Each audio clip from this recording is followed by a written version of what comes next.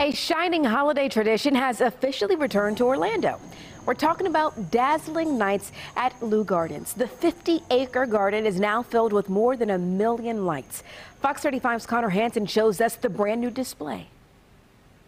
Living here in Florida, we rarely get a chance to see some snow, but this is about as close as you can get for hundreds of people walking through the gardens tonight. They tell us it's the unofficial start to Christmas. Hundreds of people lined up to get inside for a taste of the holiday spirit.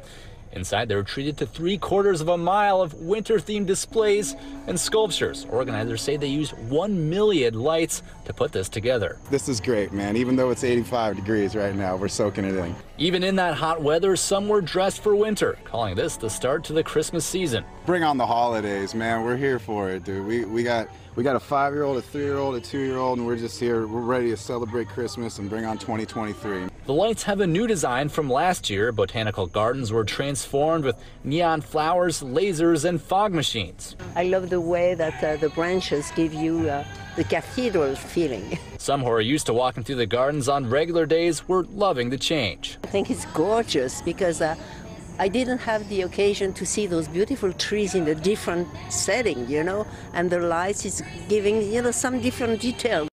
While tonight was the official opening, Dazzling Nights will be here at the Leu Gardens until January 1st. In Orlando, Connor Hansen, Fox 35 News.